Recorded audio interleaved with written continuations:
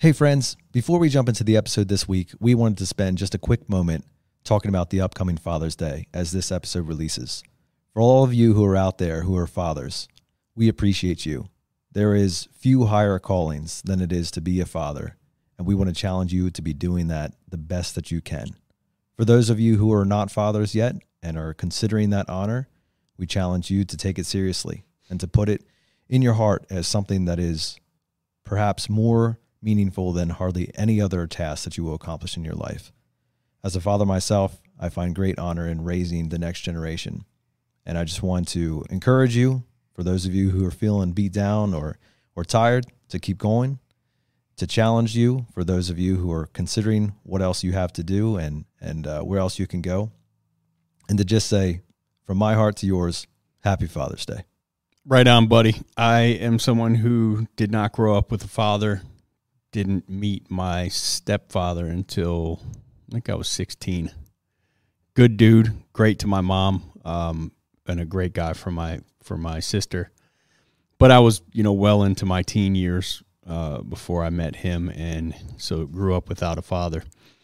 And felt growing up the need for a strong male father figure in my life, and I now aim to be that for my kids. And I read something stupid online the other day that had me feeling kind of mushy. Not my typical MO, right, Nate? Right. But whatever I read made me realize that I have 4 kids. So my wife and I have 4 kids: a 17-year-old daughter, a 14-year-old son, and then we have 2 very young daughters that are 7 and 4. We can't have kids anymore, or I can't at least, so that's behind us. But it made me realize that at some point I had held my 2 oldest kids the very last time. And I don't know when that happened. I'll never find out what that time, when that day was, but at some point I held them for the last time. And now if I tried to hold them, they'd be creeped out, rightfully so, and maybe take a swing at me. But I'm fortunate enough to come to that realization while I still have a 7 and a 4-year-old to, leave here right after we get done with this and go love on a little bit and cherish. But I behoove you to leave nothing when it comes to pouring out just your love and affection on those kids. You fathers, especially with younger kids, just let it go. Don't be shy about it. I didn't walk around feeling the need for a father when I was a kid, but from time to time I would see, other kids getting affection from a father, and that would make me think that's when I felt like I was missing something. That, and when I, could use some protection in Detroit. Those were the two times that I felt like I was really missing something. So take this weekend coming up, as this airs, at least Father's Day is this coming Sunday, and love on your father if you had one in your life and he's still around and you get that opportunity. And if not, be the best father you can be. And if you got neither of those things, then honor somebody who's doing it well. Reach out around you and just give somebody kudos for what they're doing, or maybe step in for a couple minutes to be a father figure to someone else. If you know somebody who's young without a father, don't care what they act like, they need that father figure. So if you can do that, props to you. That's so right on, Brian. And we're about to have a great conversation with somebody who is an excellent father himself. Now on to the show. We are the only squadron in the Marine Corps that has the unique opportunities to select the people that are coming in. The folder of applicants sits in a room that we all have access to. We all write notes, and we write, hey, I deployed with this guy, and man, he just really was a team player. And the commanding officer reads those comments, and he is the final say of who comes in. And he agrees, and he says, yep, this guy's good for our unit. He's good for the mission that we are doing. Welcome to the Waste No Day podcast, a podcast specifically for and about the home services industry as it relates to plumbing, heating, air conditioning, and electrical. More than a podcast, Waste no day is a credo, a determination, a mindset. It is a never-ending discipline. It is a refuse to lose pursuit. It is a wake-up call every morning to waste no day. Now here's your hosts, Brian Burton and Nate Minnick.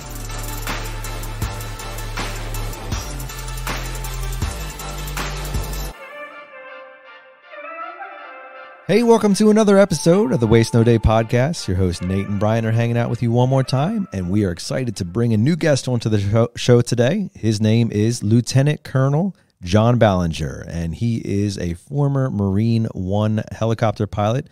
We're excited to invite him on the show, and we are going to have a great conversation with him today. But before we do, we're going to break down some of the concepts we'll be discussing in today's show before we get into the interview, and we're going to turn to Brian for our quote. There is nothing noble in being superior to your fellow man. True nobility is being superior to your former self. Ernest Hemingway. Oh, the great poet, yes? Yeah. Okay. That dude. Yeah. It's a very Waste No Day esque quote. I like it. Yeah.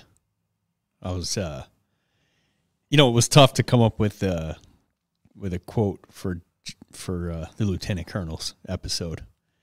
Because it's like we're not talking about a concept really relative to technicians. But the one thing that I don't even know if you know, I spent 2 hours on the phone with him before we did the episode. Oh, yeah. And we're gonna have anything left? John's coming in person to do the episode, which is even more awesome. Where's he driving from? DC. Yeah. So. Hour and a half drive to come and hang out with us in the room here. Of course he's driving from D.C. Hello. Yeah, true. Maybe he's flying from D.C.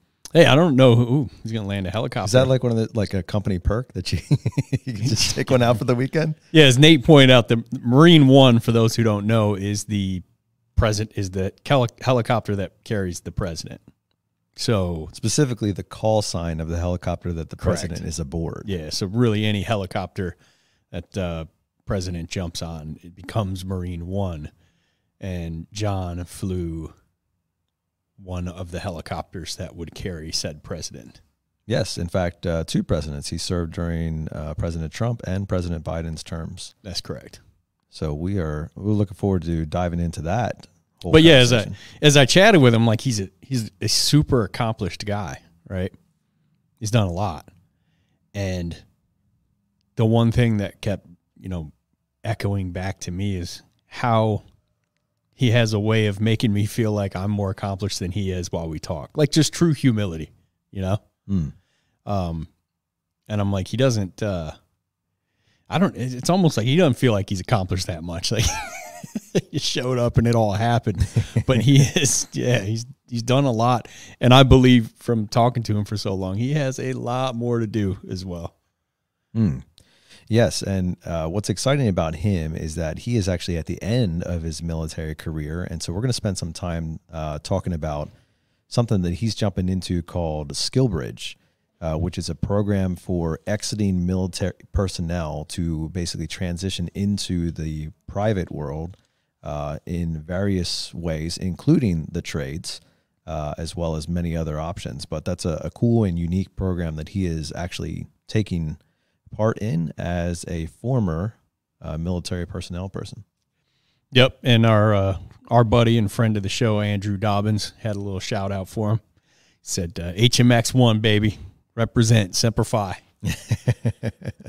Those Marine guys, they don't let it rest.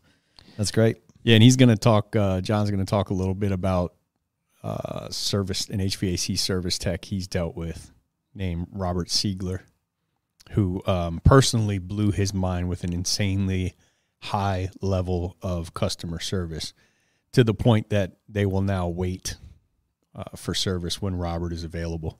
Oh, that sounds good. We'll have to talk about that for sure. Shout out to Robert for giving some great service. And while we're on the subject of great customer service, Benjamin Franklin Plumbing, Michael Green, who is the vice president of operations for Benjamin Franklin Plumbing Corporate, was chatting with me about the fact that Benjamin Franklin Plumbing is involved in SkillBridge. And he said our partnership with Recruit Military via SkillBridge holds tremendous promise as a transition pathway back to civilian life and work. Research has found that working in a franchise system is a great fit for veterans as techs or as owners. At Benjamin Franklin Plumbing, it's our proven systems of success that enable our techs and owners to be all that they can be. Isn't that the Army motto? Yeah, not the current one either. I did make fun of him on the next text, as you can see. I said, it's the Army of one now, buddy. And he said, big salute to the pilot and thank you for your service to very cool. John Ballenger. Yeah, so I will be interested to discuss with John today the ideas of parallelism between what he's been doing and what we do in the trades. And that may seem to some to be like a completely different idea. And of course, you know, I don't know that many of the people that listening to this podcast are hopping in a helicopter with the president sitting behind them. But it will be interesting to talk with him about all the things that he has done to advance himself in the career, to get himself in a position that was ready to accept those challenges, to be promoted into those places, and to handle the responsibilities that came with it, and how that ties into what we do in the trades. Because I believe there's a lot there for us to mine and to understand the values of what he was doing and how they can apply to our own lives today. But for right now, it is time to put John Ballenger in your passenger seat.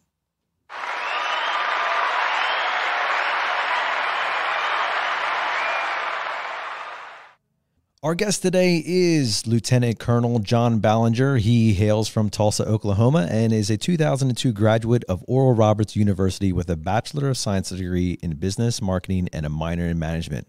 He was a candidate in the OCC program of 2002 when commissioned 10 weeks after as a second lieutenant. Following his commission, he completed the basic school, and once complete with USN Flight School, was designated a naval aviator in March of 2005. Following survival, evasion, resistance, and escape school, First Lieutenant Ballenger completed initial CH-53E training with HMT 302s in the 3 months and reported to the heavy haulers of HMH 462 at MCAS Miramar in San Diego, California in August of 2005. He has deployed and served and lived in many other locations, including Okinawa, Japan. He was with the Tigers in Iraq in support of Operation Iraqi Freedom as the airframes officer. He's been in Quantico, Virginia. He's been in Kaneohe Bay, well, I probably mispronounced that, Kaneohe Bay, Hawaii. And upon his return from Afghanistan, Major Ballenger, at that time, left Hawaii for Quantico, Virginia, and an assignment with the Marine Helicopter Squadron One, otherwise known as HMX-1. While training to fly the VH-3s and VH-60s, he was the S-5 Assistant Officer and the Assistant Presidential Support Facilities Officer. He was promoted to Lieutenant Colonel in August of 19 and took over as the Presidential Support Facilities Officer in charge. His personal awards include the NATO Commendation Medal, the Air Medal with Strike Flight Numeral 4, Navy and Marine Corps Commendation Medals, and Navy Achievement Medal. Major Ballenger married the love of his life, the former Miss Rianne Lee, and they have 2 children, Lincoln and Hudson. And most recently, he is pursuing SkillBridge, which is something we are going to be talking about today. Welcome to the show, John. Hey, thanks for having me. I appreciate it. We'll do the SkillBridge thing, all right? But we want mostly stories from Marine helicopters and Marine One. Absolutely, absolutely. So we always like to start the episode by hearing about our guest and kind of hearing about their background and everything. So I'm not sure where to start with you because I'm sure. Let's start with gratitude for him driving from D.C. That's true. To be in studio for this podcast when you live how many hours away? It was 2 hour drive. It was well worth the drive. Yeah. 2 hours. So far, so good. Yeah. So awesome. It is good to have you. We always like having somebody in with us as opposed to being over the phone. But yeah, we'd like to hear how you got to where you are now. And why don't we start off? What are you currently doing? Well, currently, I just had my retirement ceremony last Thursday. Oh, congratulations. So I'm a new unofficial retiree of the Marine Corps. Okay. My actual retirement date is 1 October. That's when I'll be a civilian. That's October 1st, Brian, just making sure. Oh, okay. I was Googling it. Yep. But right now I'm currently enrolled in the SkillBridge program. Okay. And a local company, Eberly Myers, is what you guys are very familiar with. Yeah. I'm linked up with them. just to get some experience in the commercial real estate development world, which is a far cry from being a Marine Corps helicopter pilot. So they've taken me under their wing, and I've got about 6 months where I can really just try to glean some information from them and figure out where I fit into their process and their system, and then see if I can make it on my own after that. Oh, awesome. That's fantastic. And this is a Department of Defense program, correct? It is. So DOD came up with the Skill Bridge program probably 3 or 4 years ago, and it allows service members who get the approval from their chain of command to go team up with a company. Could be nationwide, it could be a local company, and they get to partner with them from anywhere from a couple weeks up to 6 months. And they come in and they work for that company. No cost to the company. The company gets to see how that service member works outside of the military. The service member gets to see how he performs outside of the military. And he continues to receive a paycheck from the military until he exits from the service. Fantastic. Yeah, I'm sure we will jump more into that as we dig into the program here, but I'm certainly interested. Absolutely. What about the history, man? Where do you hail from? So originally I was born in Tulsa, Oklahoma. Born and raised there, went to a small Christian school in Tulsa all the way up to 12th grade. Then I transitioned to Oral Roberts University, not a dental school. Get that question a lot. Right. The name is Oral. Yep. Yes, that was his name. Yes. Got my degree in marketing and business management. Okay.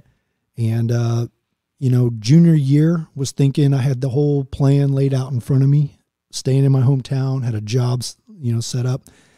And the more I thought about it, I just got very uncomfortable with having a plan completely laid out, a plan that I would just fall into very casually. I love to travel. I had some aviation in my background through family members, and I started thinking hardcore about what the next step looked like. And the more I looked at it, the more it felt very unnatural to do something like going into the service. But there was that excitement, right, of the unknown. And I went to a recruiter, and he referred me to the officer selection office in my state. And I went and talked to him and said, hey, I would love to see what this thing is all about, see what this, what service looks like for me. He was a Marine recruiter and asked me to take a military test specifically designed for pilots if you wanted to go into aviation. And I took it, failed it, took it again, failed it, took it a third time, passed. And did you just ace it that time? Like you knew all the wrong answers? You'd think I would, but I think I walked out with the skin of my teeth. 2 months or so, that was my junior year. I went into my senior year thinking, okay, I can do this Marine Corps thing, or I can graduate and do this more.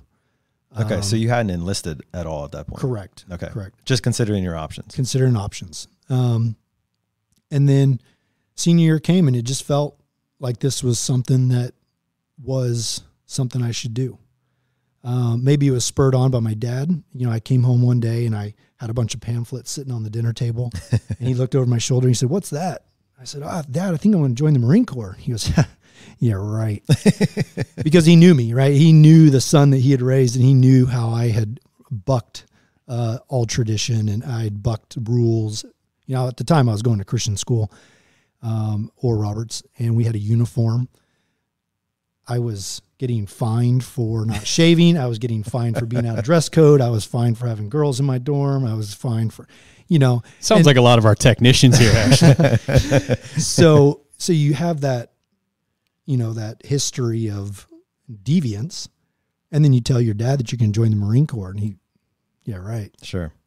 That actual conversation with him really sparked something in me. And I thought, man, if my dad doesn't think I can do this, maybe he's really right, or maybe he's really wrong. But the only way I can figure that out is if I try. And so I joined right after graduation. I graduated in April. June 2nd, 2002, I was being delivered to Quantico, Virginia for officer candidate school. That fast, huh? Yep. 2 months. Wow. Enjoy the transition. And, it's a 10-week course, but I graduated as a second lieutenant, fast track. I went to, the basic school, which is something unique to the Marine Corps, where they send all the Marines to learn how to be a basic infantry officer before you go do your trade, before you go to become a pilot or a tank driver or a lawyer, and then went right to flight school. And here I am 20 years later, walking out the door, and it's been a phenomenal experience. Wow. Yeah, so that is incredible. How long did it take you to get from basic to behind the what do you call them, sticks? Yep. Right. Depends on what you fly. Nate. Yeah. Did a lot of Wikipedia this weekend, huh? So, real quick snapshot. Officer candidate school is 10 weeks. The basic school for all Marines to go through is 6 months. And then flight school, you go through a 10-week course. It's called API. It's just your basic introductory to navigation and weather and aerodynamics, things like that, and go through the dunker. What's that? So it's kind of the worst part of this whole deal is they load you up in various apparatuses that start above water, end underwater, upside down, and you're trying to find out how to get out of them, either with or without a breathing apparatus. So it's, a lot of guys fear it. You have to do it every 4 years, so it's a repeatable training exercise. The entire time you're in the Marines. Entire time, yeah. Well, specifically in aviation. Aviation, yes. So yeah. So there are differences between helos and jets. In the jet dunker, you're tied to a parachute. What is this helo nonsense? Look, I watched Terminator, and I know you call them choppers in the military and law enforcement, right? So, yeah, API is 10 weeks of just rudimentary aviation knowledge. And then once you finish that, you go to what really all Navy, Marines, and Coast Guard pilots go through is we all kind of go through the same flight training, whereas Air Force guys go through their own training, and then Army does their own. Top Gun. Not as, there was a lot of volleyball. Yeah, hanging with the boys. Did you have the time of your life, though? Oh, it was so good. I can see you in the cut-off jean shorts and no shirt. The jacket's in the car if you really want me to go grab it. So what are you certified to fly? How far does that go? So for, again, Navy, Marines, and Coast Guard, we start off in what's a general trainer. I flew T-34s, just a turboprop, fully aerobatic airplane. That's what we start in. And then once you get done with that, based on the needs of the Marine Corps, your grades and your preference, really, those three things determine whether you're going to go jets, transport aircraft, think C-130s, right, or helicopters. And any week it could be any order of directions, or it could be all helo heavy or all jet heavy. It's really based on what the Marine Corps needs. I was dumb enough that I got helicopters. So, and then based on that, you go fly what's called a TH-57. It's a little Bell Jet Ranger, like what you see patrolling the highways for your news and traffic. Fly that for a couple months, and you get your pre-required hours. And then you go through the same process again, just with Marine Corps aircraft. So you could go fly what I flew, which was CH-53s. It's a big transport helicopter. The Battle Frog at the time, now it's Ospreys, Hueys, and Cobras. So you kind of have a 4 aircraft selection. You can pick your aircraft. You can pick your desired coast, or duty station, or you can pick a combination of both. So, I mean, that whole process took me from 2002 to when I got to the fleet, or, supporting Marines, which was in the summer of 2005. So 3 years. Okay. So when you say supporting Marines, you were like just transportation or? Yeah. So the CH-53, what I flew for the majority of my career from about 2005 to 2017. Think of us as the school bus or the dump truck or some heavy use. Sea Stallion. That's right. Sea Stallion. So we can carry up to 55 Marines. We typically carry 35 to 37. This looks like the thing out of Rambo. Like that. It's got like that Russian look to it. I don't know. I can see where I can see where you're. How recently did you see Rambo, Nate? I don't know. Introduction. That was a Russian helicopter, but yeah, 1966 these things were introduced. Wow. Okay. I see I think it's the Chinook flying over my house pretty often. Yeah. So the Chinook is kind of like our Frog. It's a big brother to our Frog. Our Frog was called the CH-46. The Chinook is called the CH-47. Oh, okay. Again, same kind of utility aircraft. It's got the dual prop. Counter-rotating props, where ours has a single main rotor and then a tail rotor in the back. What's the counter-rotating for? Counter-rotating, they both rotate, obviously, opposite directions, and it keeps it flying straight. Oh, okay. Whereas ours has one main head, which rotates with such force that we have to have a tail rotor pushing. And that one kind of aircraft to makes it go side to side. Exactly. It changes the heading. Okay, cool. We lost a lot of electricians just now. Let's see if we can reel them back in. So yeah, again, that process, I flew that from 2005 to 2017, and we transport everything from Marines, sailors, soldiers, whoever needs to get from point A to point B. We're transporting supplies, mail, Red Bull, whatever's got to get to the front lines. Right. And then we're bringing Gives it back. you wings. We actually had the capacity to carry Humvees slung underneath, or 777 howitzers, big guns, or anything, that just couldn't fit inside. So that was our bread and butter. It was just heavy lift, getting things from point A to point B. Sure. So then after 2017... Yeah, so after 2017, I was lucky enough to get selected and go through the rigorous process of becoming a Marine helicopter pilot in what is called Marine One, the helicopter squadron that flies Marine One, and did that from 2017 to last week. Wow. How did the process work of going from, transporting 37 Marines in a helicopter to transporting the commander-in-chief? Man, it's kind of a loaded question, but it's a humbling experience. I would not be more humble as a result. I feel like I'd be a lot less humble. So you were flying who? Oh, Chris and Chad? Yeah, I was flying. President, such and such.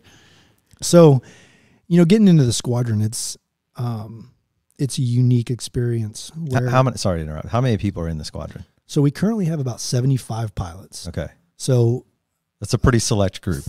About 35 of them fly what we consider white tops. So our white tops are the 60, the Blackhawk that we fly, and the H3. Those are painted green and white tops. And then we also fly the Osprey, the MV-22 Osprey. Now, everybody outside that group of 35, stay and just fly the Osprey. It's such a unique aircraft that they have to stick with that aircraft. Whereas the 35 of us that fly in the white tops, we are Huey pilots, Cobra pilots, Frog pilots, and CH-53 pilots. Is the Osprey, is that the one that has the rotating props? Correct. That can be an airplane or a... Yep, or a exactly. helicopter? Okay. And it's a unique aircraft that the training is significantly different, that they just say, hey, we're going to keep Osprey pilots flying Ospreys. Got it. Where the rest of us, we go through, we come out of the Fleet Marine Corps, flying our fleet aircraft, the gray aircraft that we fly every day, supporting Marines. And then we go through a rigorous training process where we learn to fly these other 2 aircraft that we've never flown before, but we're flying them now in support of the president and the vice president. Yeah. So you go through a selection process, and it's background checks, it's financial checks, and going through your financial history. And then we are the only squadron in the Marine Corps that has the unique opportunities to select the people that are coming in.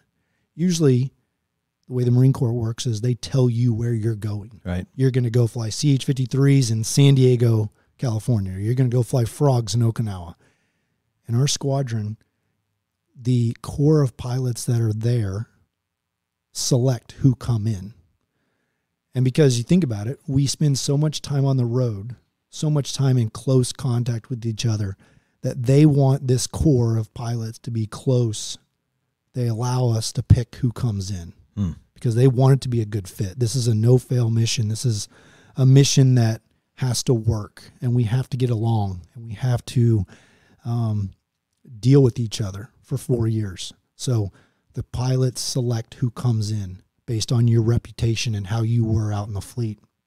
So luckily, either, I didn't piss anybody off, or the people I did piss off got out before they selected me. So, it just reminds you that to treat people the way you want to be treated. And, you look back at your career, whether it's helping instruct or flying with other guys in Iraq or Afghanistan or wherever you are, and you really have to evaluate, did I treat these people the way I wanted to be treated? Because there could be one guy there that's at the squadron saying, nope, that John guy, man, he was an asshole in Iraq. Right. I don't want him here. And that there go your chances of getting in. Yeah. So John, that's some good stuff there. I don't want to try to relate, what you're doing to what we do in the trades, but in terms of like building a team, there's some similarities there. We talk a lot about culture, about bringing good people to your organization, being a good person in your organization that other people are attracted to come work together because, you're working with these guys day in and day out. I mean, you see them every day. You're dealing with potentially their callbacks or their mistakes or whatever. And so the bonding of people in the same industry on your team makes a ton of difference in terms of your own career and your feelings about the future of your career on that team. And so were you ever part of the actual selection process where you were bringing others in? Yeah, absolutely. So after your first year, once you come into the squadron, you are now privy to all those people that are applying. Okay. And it's very simple. Once they've kind of passed the background check and the financial check and they're deemed clearable, that portfolio or that folder of applicants sits in a room that we all have access to. And you can thumb through that folder and see, oh, hey, this guy, yep, he was a good guy. I had a great time with him. Definitely can get along. Or, sometimes it's even, hey, this guy was a good guy, but he may not be the guy that I want to be spending 3 nights, right. in New York with, right. For whatever, or you get the, the quite the other side of the spectrum. And it's like, man, this guy just, doesn't handle stress very well, or he's just not friendly, or every time we go out, he's got to put himself above everyone else. And that's not what this role is about. So that stuff makes a difference. It does. It does. And we all write notes, and we write, hey, I deployed with this guy, and man, he just really was a team player, and he really got it. And at the end of the day, when we come to the selection, we read those comments, and the commanding officer reads those comments, and he is the final say of who comes in. And he agrees, and he says, yep, this guy's good for our unit. He's good for the mission that we are doing. It's funny because we have similar conversations to that, literally with our technicians. If they know a guy and they start bringing him in, I mean, number one, they're pre-qualifying who they bring in. Yeah. Right? They're not intentionally going to bring in somebody that they don't want to work with, or that's going to be a detriment to their team. Yeah, absolutely. And then when they get somebody in here, we often do group interviews where we'll bring in multiple people, like our service manager or maybe a team leader or something like that, to sit in on the interview. And even if not there, we'll send them on a ride along to get another technician's perspective on who the guy is. What was your read? I don't know. He kind of seemed like he talked all about himself, or I don't know. It seemed like he knew what he was doing, you know. Or this guy, he tried to cut in on me like while I was talking to the customer all the time. You know, we get that feedback, and so I like what you're talking about there, and the importance of what you do matters to the future. Like Absolutely. How you're conducting yourself now matters, Absolutely. And it will come back to either find you in a good way or a bad way later on. Yeah, that's true. You know, and I was talking to Brian maybe a couple of weeks ago, and this story, you know, rang true to he and I both in the discussion. But I was actually heading up to Camp David on a Friday night, and my wife called me right after I landed up there. She said, "Hey, it is burning hot in the house. I don't know, something happened. It's not good." And I said, "Okay, well, let's call, you know, a technician out. Let's, you know, see if we can get somebody out tomorrow on an emergency service call." I said, "Hey, just shut everything down and, you know, and we'll wait till tomorrow." So sure enough, she, you know, shut the HVAC system off. And the next day she said, "Yeah, it's still not working. I don't know what's going on." I said, "Yep, let's make the emergency call." And, you know, great response. And a guy came out and said, "Yeah, you know, old system, you know, I'm going to have to replace it. It's going to be $8,000, but, you know, your military, I'll give it to you for $7,000. So she gets the quote. She calls me up. She says, "Hey, this is what, you know, this is what it's going to cost us." And I figured he's probably absolutely right. You know, we know we bought an old house a couple years prior. So we thought, yeah, we're going to be putting in $7,000. Buddy of mine says, "Hey, you know what? Just get a second recommendation. It's just always worth it." So I got back on Monday, called the same company, and I said, "Hey, we had somebody come out on Saturday. Can you just send somebody else? I'll stick with your company. That's fine, but just send somebody else out." And they sent out a guy named Robert. And I'll tell you what, his performance, his character, when he came out, he took me downstairs. He told me exactly what was wrong. He's like, "Listen, you don't need a new system. You don't even need new components. This is just what you need to do, and let's service it." And, you know, he didn't bash the guy that came ahead of him. He just said, "Hey, he's a new guy. He's not used to working with older equipment. I've seen this equipment. I've seen what you're, you know, running. It's just, maybe it's just a lack of experience." And I'll tell you what, he ironically, he was former Marine as well. Okay. But man, it changed my outlook on the type of people that I want coming out to the house. And I'll tell you, every single time I've needed service, which has been probably 5 or 6 times since then, I call Robert directly, or I'll call the company and say, "Hey, give me Robert. I only want Robert coming out," because he took the time. He came out. He introduced himself. He told me his background. He showed me what he's doing. He explained what to do if it happens again. He talked to my boys. He talked to my wife. He treated her with respect. I mean, I'm responsible for who comes in and out of my house. I want somebody like that in my house. And I'm okay if I'm not there, him coming in without me or just with my kids and my wife there. I will allow that because I've seen his character, you know. And so that's, I think, you know, that's what you're explaining, you right. know, that's what we're looking for. And that's what I want out of all my, you know, all the people that come to my house. And as a homeowner who's not involved in the trades whatsoever, except on the receiving end, how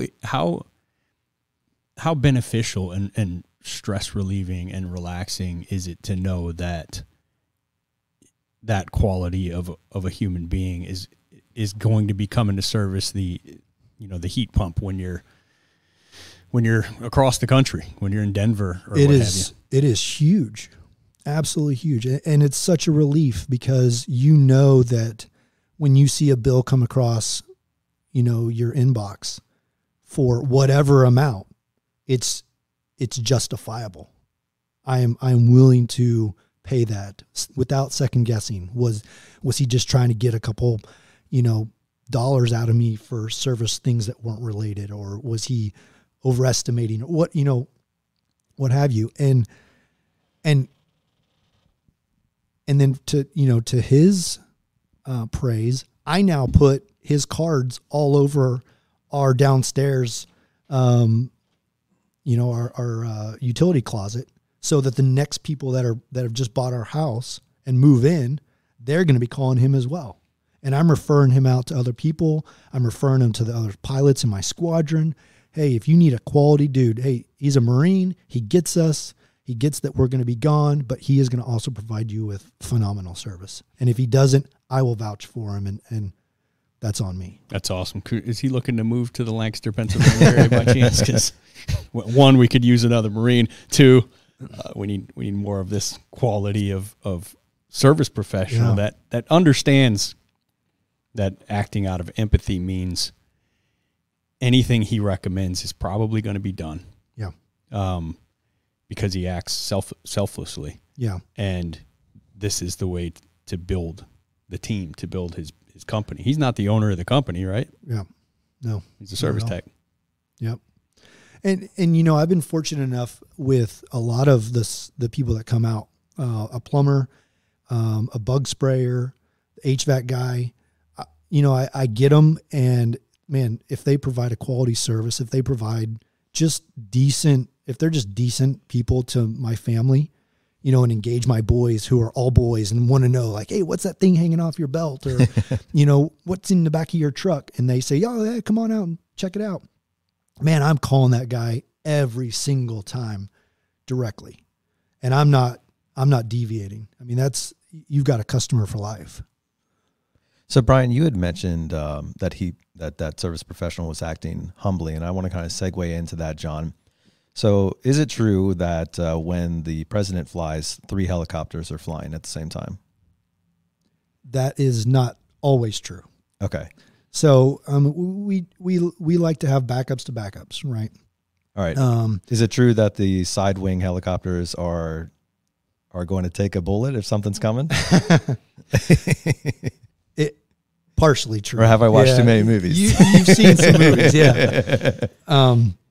Hollywood. Are you hearkening back to a Harrison Ford movie by chance, or maybe Gerald Steven Butler? Seagal? I was thinking London Down. Yeah. I showed my wife that movie, and she's like, I don't know if it was a good thing that you showed me this or a bad thing. We like to always plan for the worst. And this service has taught me a lot of things.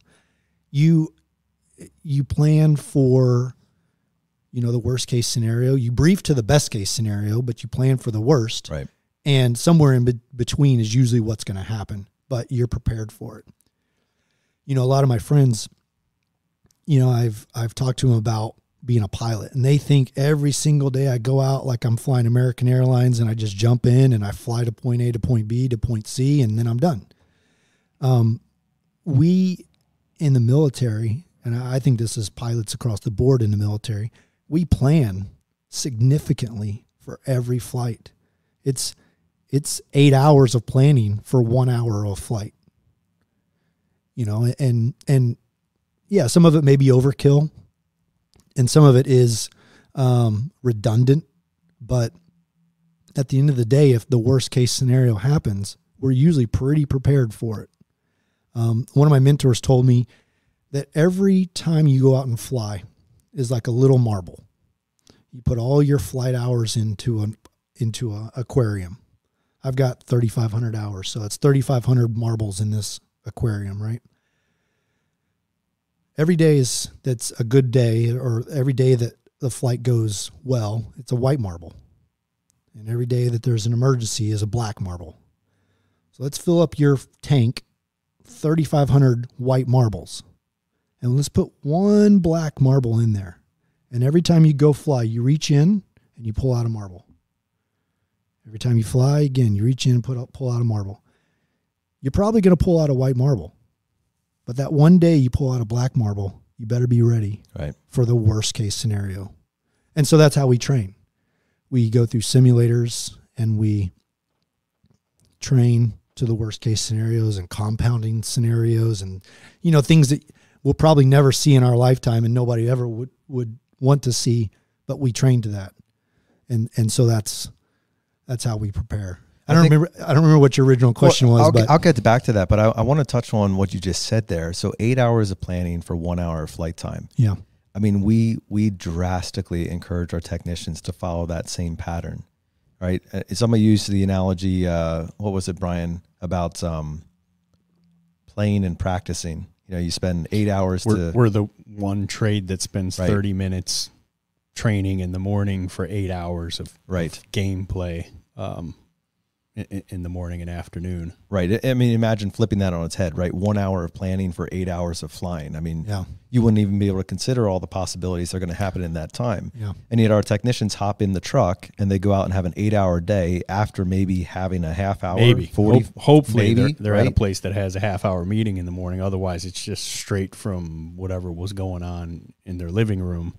Right. Hopefully something positive, but could be something negative, and then they're just running right into the client's house. Yeah, and so the idea of planning for the best, but or you know, planning, you said prepping for the best, but also considering the worst. I think there's so many good similarities there to what our technicians, plumbers, and electricians do in the field as far as like preparing themselves for what's going to happen in the home, the flight time, if you will. Yeah. Yeah, and you know, I guess if I were to think about it from your guys' shoes, you know, some of the customers you guys deal with are probably like the worst case scenario flights that we have, you know, from a compounds, you know, issue that's going on with the equipment, followed by a, you know, lousy customer, followed by probably a situation that's, you know, not very fun to work in, or a work environment that's not great. You know, those are compounding issues that can create a significant amount of stress, I assume. You know, Absolutely. And so I wouldn't want to walk into that. It's like a battlefield of its own, walking into every day. You don't know where you're going to walk, you know, what scenario you're going to walk into. So, well, and it's not just the homeowner either. It's your own personal feelings, right? So you've flown for 3 presidents, two presidents, Trump and Biden. Okay. So obviously one Republican, one Democrat. I'm not asking who you are. Okay. It doesn't matter. Because no matter who you were flying for somebody that you probably disagreed with. Right. Maybe you disagree with both of them. You probably did. And we're just walking up a driveway, and we actually had this conversation before the podcast. John and I did on the phone a few weeks ago, where I'm just like, you know, we would have to walk up a driveway, and whichever side you lean on, inevitably there's a poster hammered in the lawn 2 feet away from you. That's the opposing political party of your choosing. And you're walking past it, and then have to, you know, swallow your pride and your opinion and serve this homeowner. Yeah. And this is your job to show up and serve it. And that can be hard depending on what kind of sign you're walking past. Sure. You're sitting, as you told me that the cockpit of these or I'm sorry, the whole inside of the whole cabin of the helicopter is about the size of this table we're sitting at right now. You're 3 feet away from, you know, either the president on your side or on the opposing side, or however you would want to put it. And I'm fascinated. I think I stopped you short of actually talking about that, because I'm like, let's talk about it on the air, you know. But I wanted to hear, like, how do you, I mean, we have a hard enough time as it is just stepping over that sign, or it might not be a political party, but some ideal that it can be very opposed to my own beliefs.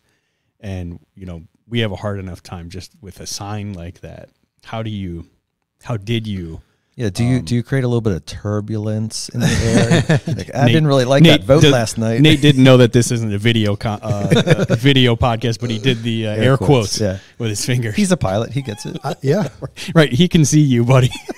It's all about the hands, you know. Yeah. It's the everyone listening that has no idea you did that. Yeah. So all 5 of them. How did you overcome that, or how do you overcome that? Well, you know, the easy answer is, as a military member, we're supposed to be apolitical. A higher ideal. We don't sign up serving a president. Right. You know, a lot of people, when Trump first took office, how could you fly for President Trump? I can't believe you. I'm like, you know, it doesn't matter. I came in during the first year of his presidency, and I left. My last year in the squadron was going into the second year of Biden's presidency. You know, we serve the roles that we serve because that's our job. We don't serve a particular president. We don't serve a particular ideal. We serve Americans. We serve our country. That is what we are called to do, whether you're in any service or any role. And so that just is magnified when you get into this squadron. It doesn't matter. And you know, another unique thing about picking the pilots that come in is they know they're hand selected, and they're hand selected to represent the squadron.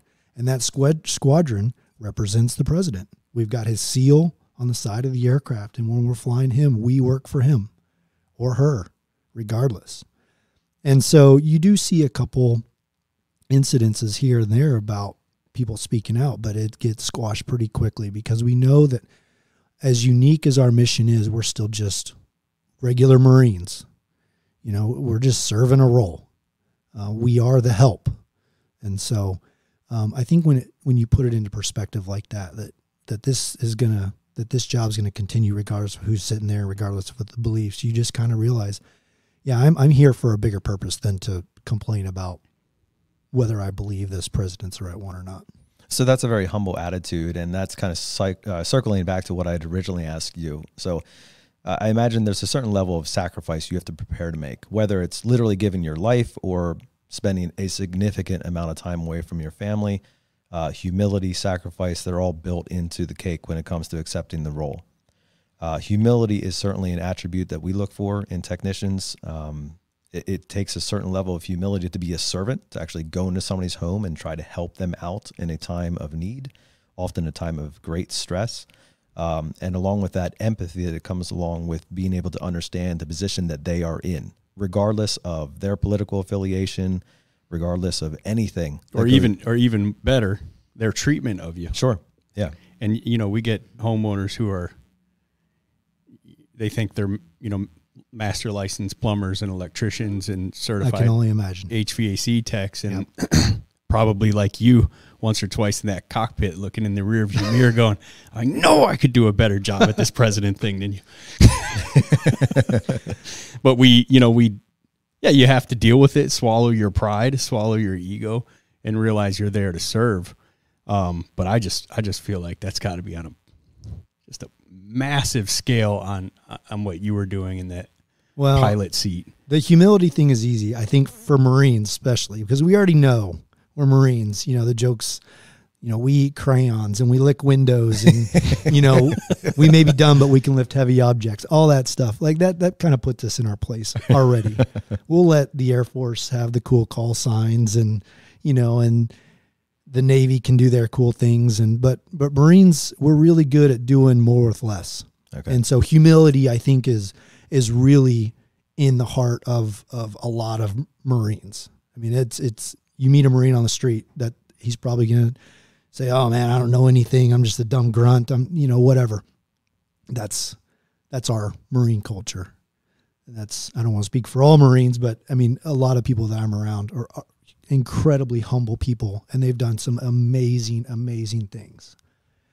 And so it's easy, you know, when you get to this position, because it is truly another role. You know, my wife asked, is it harder to fly for the president, or is it harder to fly for, you know, a bunch of Marines, you know, in Afghanistan? Or I said, you know what, to be honest, it's hard flying for both, but, you know, flying 24 Marines in the back of the aircraft, man, that's 24 families that you're affecting. Right. Yeah. That's 24 dads and husbands.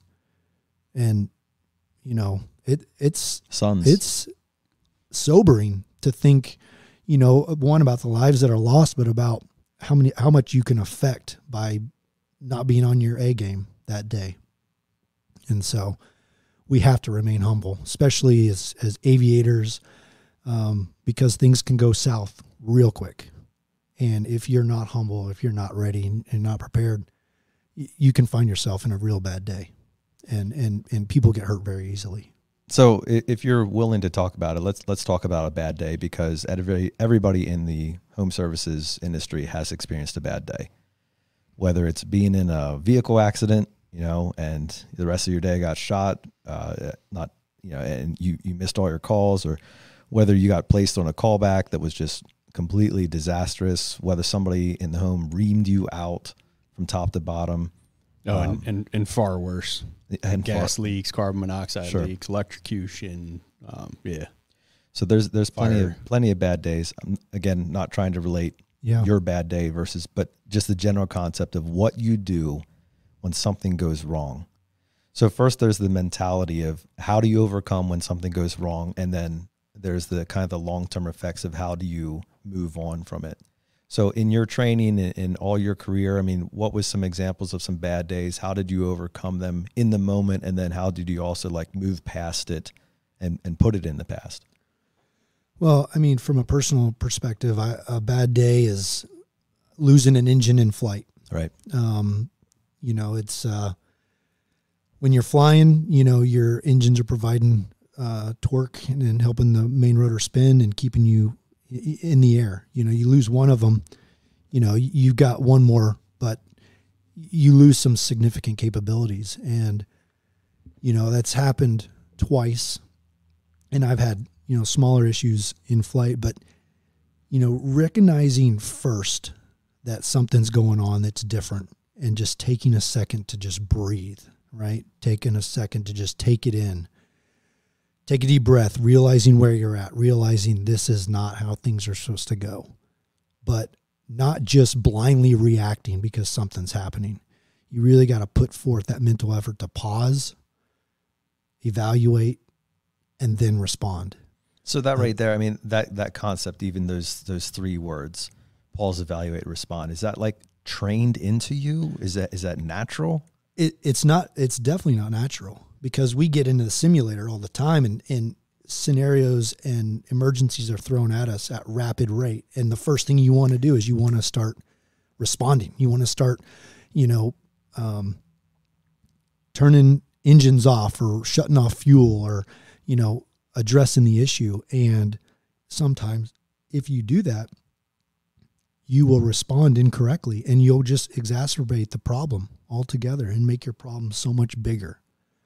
So if you can quickly analyze and evaluate and do so correctly, your day is going to be a lot better off.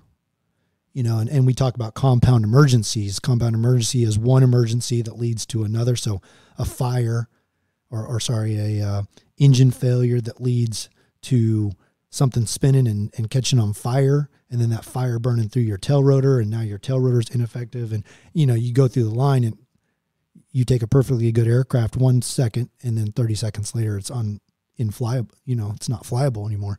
That's a compound emergency. But if you can take the second to stop and correctly analyze, you could probably save yourself the other 29 seconds of action that may or may not even help you out. So how do you begin to counteract what is the natural reaction and actually insert that pause? Because that's a difficult piece. Yeah. Right? And that's where the training comes in. That's where getting in the simulator every day, or, you know, every opportunity, and actually going through these scenarios and knowing yourself better than, you know, you did the day before, and thinking, okay, when I was in the simulator, I experienced the same issue and I made the wrong analysis and it resulted in XYZ. I'm going to stop.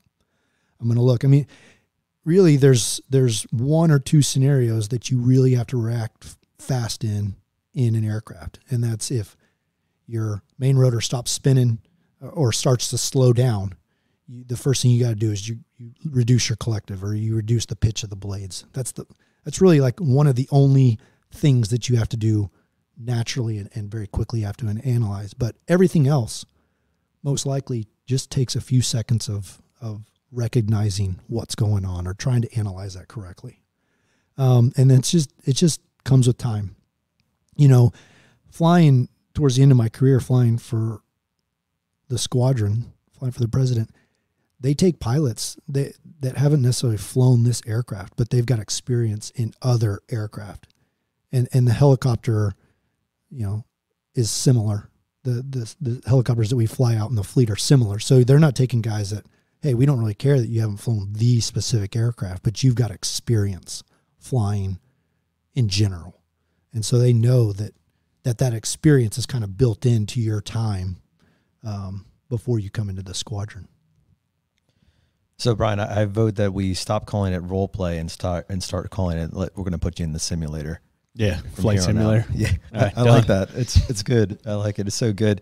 And you said you would do that Dunker course every 4 years, which sounds like probably the most intense flight simulation. It's not fun. I mean, you're sitting in the Dunker, right? This can, and there's 2 pilot seats, or pilot, co-pilot seats up front, and then the back is lined with some chairs as well. And they put you in there and slowly dunks underwater, and then it flips upside down, and you're upside down strapped into this thing, and you've got to find your way out. But that's the end result. The first day, it's, hey, let's get in the water. Let's, crawl, walk, run. Let's get in the water. Let's get used to the water. Let's sit on the side of the pool with your feet up on the side, and let's dunk you upside down and let you feel just that water rushing into your nasal cavities, and then we'll bring you right back up. And then the second time we do it, now we're going to strap you into just a chair that rotates upside down, and you just unbuckle. And then after that, we're going to put you in that same chair, flip you upside down, unbuckle. Now you got to swim through a little obstacle course. So it's gradually working you up to expand your comfortability. And then at the end of the day, now you're in this Dunker with a bunch of your buddies, and whether you are assigned to go out the window first or you're assigned to go out the window last, you're pretty comfortable. So it's crawl, walk, run mentality. Get used to it. Get warmed up. Get confident in yourself, and then at the end of the day, we'll test you to your full capability. And all for the purpose of what? All for the purpose of when you're in the aircraft and you're flying over water, if the worst case scenario happens and you've got to make an emergency landing in the water, helicopters are top heavy. So they're initially going to roll upside down and they're going to start sinking. So that if this worst case scenario happens, you have the confidence in yourself to do the procedures that you need to do to survive. Is there a version of that where at some point when you join the squadron, are you training to get the commander-in-chief out of that chair as well, or is there someone else that takes care of that with the Secret Service in the back? Or no, we try to minimize how much we're flying over water with POTUS. Oh, really? Yeah, just in the fleet, I think we're flying over terrain that we can't necessarily dictate our flight path. We're trying to just stay out of harm's way. Sometimes that's over water. Sometimes that's not. Sometimes that's ship to shore. As Marines, we work directly with the Navy. We're coming off naval vessels, usually 40, 50 miles, 100 miles offshore. So as Marine pilots, it's in our roots, it's in our heritage to come from ship to shore. So that's, specifically why we do it. That's not specific to the flying the POTUS, and to be quite honest, when we're flying in, we're trying to stay away from the water too, just because it's not fun. We're not prepared for it. So you have to do that Dunker piece every 4 years. Yeah.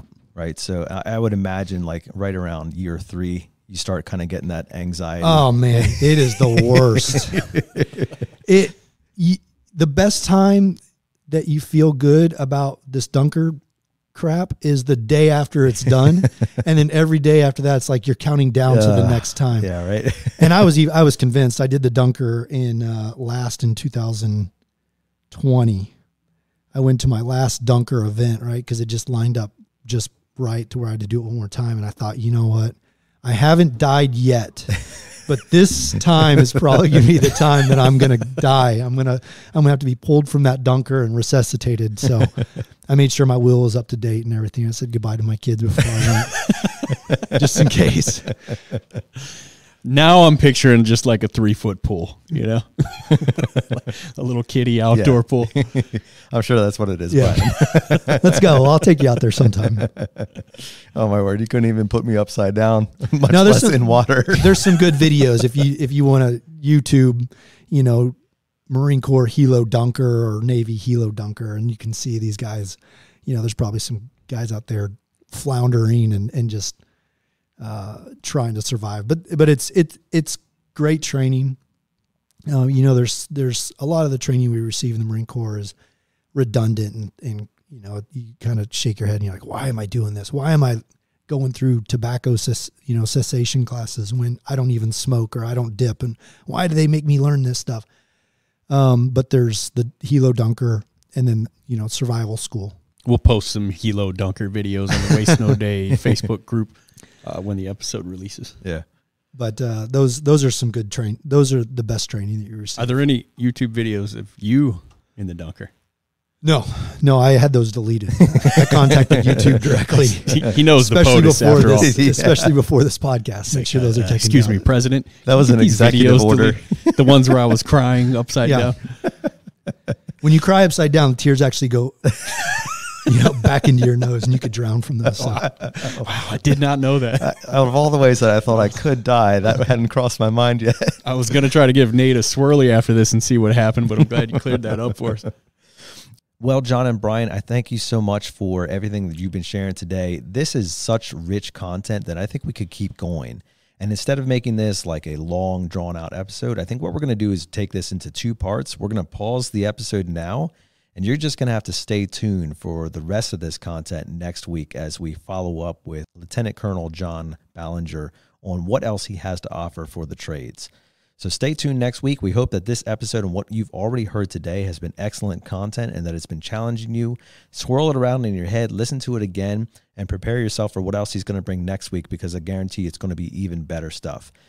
So much of what he talked about today is applicable to what we do in the trades, and that's what we were talking about at the top of the show with the parallels and the analogies that go back and forth between what he was doing as a Marine Corps pilot, aviator, and what we do in the trades. Not that we're flying helicopters, but the disciplines, the humility, the teamwork, all those things play into each other on both sides of that equation. I think there's a lot of things to draw out there.